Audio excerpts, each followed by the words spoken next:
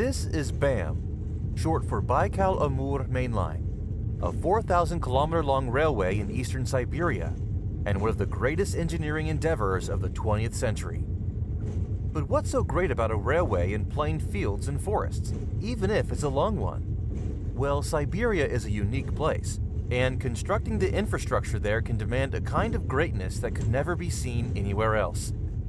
Today, we'll take a tour into two tunnels. The infamous Gotthard Base Tunnel in Switzerland, which currently holds the title of the longest tunnel ever built, and the modest, little-known Severomuysky Tunnel of BAM.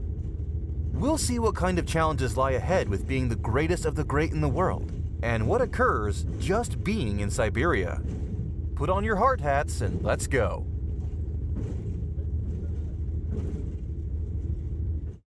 The Gotthard Base Tunnel is a 57-kilometer-long railway tunnel that connects the central German-speaking Swiss canton of Uri with the southern Italian-speaking canton of Ticino, and zooming out on the map, Germany with Italy and its Mediterranean ports. The word base means that it starts right at the foot of St. Gotthard Massif and goes below the entire mountain range, sustaining the weight of the mountains up to 2,500 meters high. People have been crossing the Alps here since the 13th century. The path was difficult, and to reduce the overrun area, they wanted to build a bridge across the gorge of Schulinen. The engineers of that time were not yet able to complete such an ambitious project, so the devil was contracted, and the bridge received the still extant name of Teufelsbrücke, or Devil's Bridge. When the hour of reckoning came, and the first soul crossing the bridge had to be given to the devil, the people let a goat walk across the bridge. The devil was so furious with this deception that he took a giant rock and threw it at the gorge, destroying the bridge. That rock is still there. In 1977, it even had to be moved during the construction of the Gotthard Highway, which proves the entire devil story to be completely true. Another really old piece of infrastructure on this path is the Unerloch Tunnel, one of the first road tunnels in the world, completed on August 15, 1708, and having survived a number of renovations, is still used for traffic today. To summarize, here on the Gotthard Pass, people have centuries of construction experience, both independent and with the otherworldly forces involved.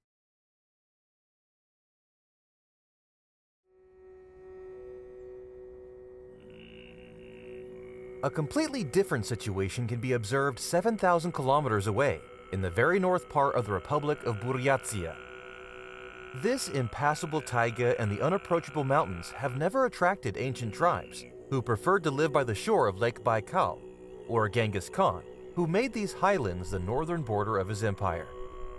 The Buryats people, ancestors of those glorious Mongols, have never hunted, fished, or put their yurts here.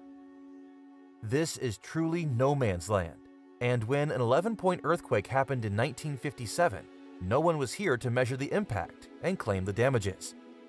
It is only known that the entire Udokan mountain range was moved 1 meter to the east, and a new giant lake was created. People first reached this place only 20 years later, and through these unwelcome and, as it turned out, seismically hazardous mountains, they came to bore a 15-kilometer-long tunnel. But why would anyone build a railroad in such a place? For the USSR, and now Russia, BAM is basically a backup for the Trans-Siberian Railway, a section of which runs too close to the Chinese border and is vulnerable in case of a war. Up until the early 2000s, BAM was generating huge losses, and many called this railway a road from nowhere to nowhere. The Soviets built it just because they could. Soviet youth were attracted to the romantic idea of developing new lands, following their dreams and the fog and the smell of taiga forest. Such a passionate approach sometimes brings forth its fruits, and now with the development of the Asian Pacific region countries, the BAM is saturated to its full capacity, transporting coal from huge deposits discovered during its construction to Pacific Ocean ports. The Severomuysky Tunnel is a very important stretch of this route. During the 26 years of its construction, each passing train had to be disengaged into very short, lightweight compositions and be slowly and carefully pulled through the dangerous provisional mountain bypass, which can still be seen at the eastern mouth of the tunnel. The Gotthard Base Tunnel, on the other hand, was from the very start built with a clear economic and environmental purpose. The people of Switzerland, disturbed by an increasing amount of trucks and international transit through their country, gathered, and through the series of referendums, provisioned, those trucks shall be put on trains. 17 years and $12 billion later, after the grand opening in 2016, newspapers wrote that the travel time from Milan to Zurich was now 3 hours and 20 minutes instead of 3 hours and 50. So much expense to save half an hour. 100,000 trains passed through the tunnel in the first 2 years of its existence, 2/3 of them being heavy cargo trains. Truck traffic jams dissolved, and heavenly alpine meadows became peaceful again. This project was a dream since the late 40s, and the biggest challenge foreseen was going through the so-called Piora syncline. It is a section of the mountain filled with sugar dolomite, a rock that is more like sugar, which, in the presence of water, basically becomes a flowing powder, almost impossible to tunnel through. A smaller investigation tunnel was bored above the main tunnel level prior to the start of the construction, and one day, when the workers noticed that the temperature of the rock suddenly started falling, they knew cool water was somewhere near. They switched tools and began drilling a very small hole, about 10 centimeters in diameter. And once the drill reached the Piora syncline, 4,000 tons of water mixed with sand gushed out and continued spilling out of control for 3 hours until the hole was finally clogged. Nobody was hurt, but all the equipment was covered in dolomite dust and locked in a sand trap. The funniest thing is that after drilling more holes, it was discovered that at the main tunnel level, the Piora syncline was waterless for at least 2 million years, and drilling there could have been performed without any issues. 100 meters separated a mushy suspension of water and sand from stable and drillable rock below it. Would the Gotthard Base Tunnel be possible at all if they decided to make it even a little bit shorter and a little bit less deep? February 3rd, 2009, the day when the tunnel boring machine successfully cut through the last meters of the Piora syncline, was a day of great celebration for everyone involved. The remote land of Buryatia was studied much less.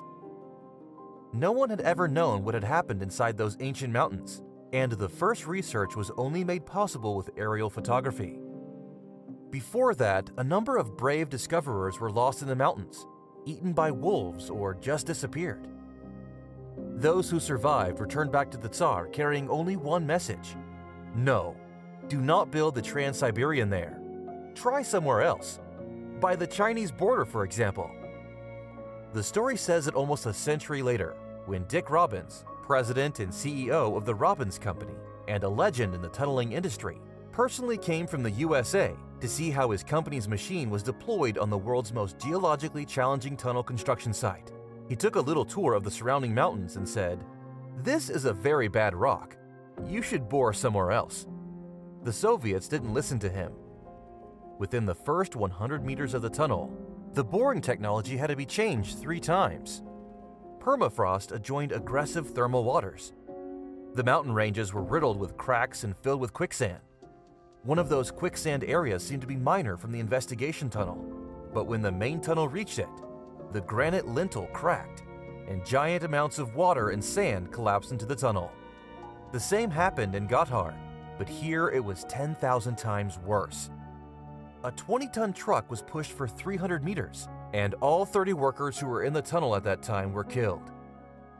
That deadly stream would never have stopped by itself, and constructors had to pump massive amounts of concrete into the tunnel to close it with a kind of giant concrete plug. This plug could only be broken 2 years later, after the engineers managed to divert the water streams away from the tunnel path. In the future, all cracks were pre-filled with a specially designed chemical compound that displaced the water and, hardening, turned itself into a rock through which they bored the tunnel itself. But aside from loose rocks, these ancient mountains kept inside themselves another danger, and this time it was invisible.